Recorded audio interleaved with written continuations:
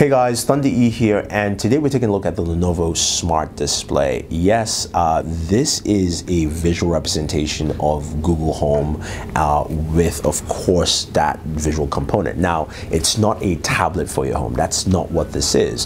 What you have here is something that takes the extension of Google Home and gives you just the visual imprints of what you're actually doing with your commands, day-to-day routines, all that kind of fun stuff. Now, for those of you who are hardware junkies, this is powered by a Snapdragon 624 processor, up to 2 gigs of RAM, 4 gigabytes of storage, and we really don't care about that because we care about functionality.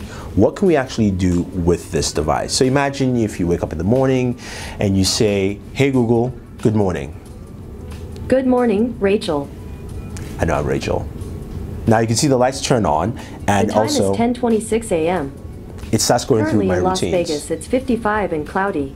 Today, there will be showers with a forecasted high of 57 and a low of 46. The best way to get to work by car is via I-15 North and will take about 11 minutes in moderate traffic. Today at 6 p.m., you have teacher-parent conference. Later, today at 8 p.m., you have catch up with Jane. Hey Google, stop.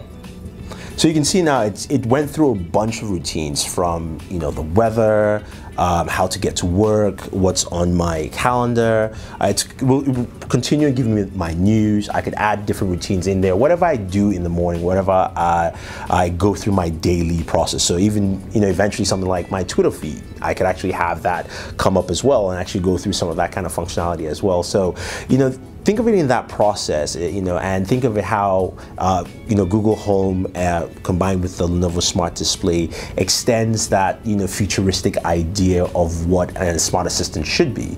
Now, as I mentioned, you have different functionalities here, and you also have a very simplistic home screen, if you will. And why I like this is that this focuses on what you're actually doing or what you want your assistant to do. So if your assistant is looking at directions for work for you, that's what you see.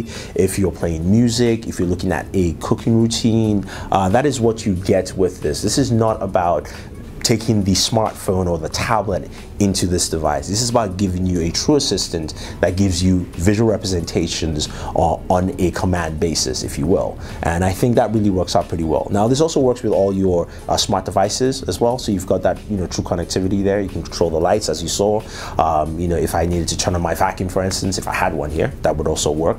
So all those kind of functionalities are built in quite well. Now, in terms of pricing, we're looking at the 10-inch for about $249 and the 8-inch for $199, and should be available sometime in Q2, I believe. But that is the Lenovo SmartDisplay. It's pretty cool. I can't wait to check this out at home. If you guys have any questions or any comments, let me know. Otherwise, don't forget to like and share this video, favorite this video, subscribe to the channel, and always enjoy your entertainment.